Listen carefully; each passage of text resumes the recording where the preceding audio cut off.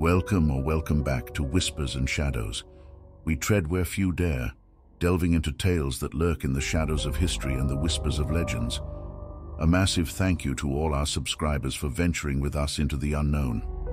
If you're new here, brace yourself, for today's journey takes us deep into the heart of Scotland to unravel the macabre tale of Sawney Bean. Join us as we lift the veil on a story where horror meets history. Sawney Bean, the Scottish cannibal. Nestled deep in the folds of Scottish folklore lies a tale so grotesque, so deeply disturbing, that its authenticity has been questioned over the years. This is the legend of Alexander Sawney Bean, often referred to as Scotland's most infamous cannibal. Origins and early life. The history of Sawney Bean is shrouded in the mists of time, with the exact dates of his birth and heinous deeds remaining unclear. Legend places him in the late medieval period, during the reigns of James I and James VI of Scotland, between the 13th and 16th centuries. Born in East Lothian to a labouring family, Sawney showed an early disdain for honest work. Instead of following in his father's footsteps, he chose a life of crime and debauchery, partnering with a woman often believed to be named Agnes Douglas, who allegedly shared his sinister inclinations.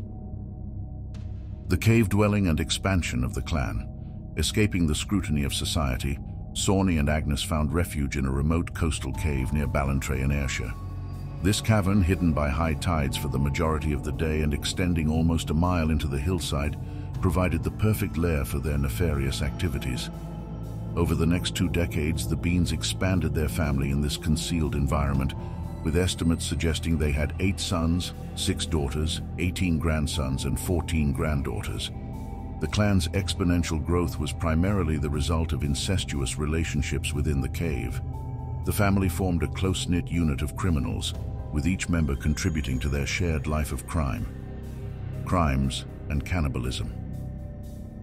The Bean family survived mainly through ambushes on travelers and local villagers. They'd attack during the night, robbing their victims of valuables and then dragging them back to their cave. There, the unfortunate souls met a grim fate. They were butchered, their body parts pickled or dried for later consumption. Leftover remains were discarded into the sea, though occasionally they washed ashore, bringing terror to nearby villages.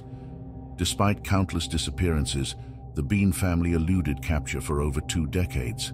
The countryside was terrorized, inns were deserted, and travelers feared for their lives. Yet the cunning of the clan and the remoteness of their dwelling meant that their secret remained hidden. Capture and punishment. The clan's reign of terror eventually came to an end when they ambushed a couple returning from a fair. While they managed to kill the woman, the man fought back fiercely, fending them off until other travelers approached, causing the Beans to flee. This encounter provided enough evidence for the authorities, leading to a manhunt. The clan's capture was swift. Surprised by an armed contingent led by the king himself, they were taken to Edinburgh and tried for their crimes. The evidence of their atrocities, including heaps of jewelry, preserved body parts, and pickled limbs, was overwhelming. The clan's fate was sealed. The men were dismembered and left to bleed to death, while the women and children, after watching the grisly fate of the men, were burned alive. Cultural impact. The legend of Sawney Bean has had a lasting impact on horror folklore. While some believe the tale is a mere myth or an exaggerated version of actual events, it undoubtedly warns about the dangers lurking on lonely roads. This gruesome tale has also permeated pop culture. Wes Craven's 1977 horror film, The Hills Have Eyes, was inspired by the Bean clan, telling the story of a family of cannibalistic mutants preying on travelers in the Nevada desert. The themes and gruesome nature of the Sawney Bean legend can also be found echoed in various other horror films and literature throughout the years. In conclusion, whether fact or fiction, the story of Sawney Bean and his cannibal clan remains a haunting piece of Scottish folklore, a chilling reminder of the horrors that can lurk in the shadows of society and the dark corners of our world. As the shadows deepen and the whispers quieten, we come to the end of yet another chilling journey. If you felt the shivers down your spine and the tales have kept you at the edge, do us a favor. Hit that like button and consider subscribing to Whispers and Shadows for more haunting tales. Remember, every click, every like, every share pulls more stories from the darkness. Until next time, keep the candles lit and never fear the unknown.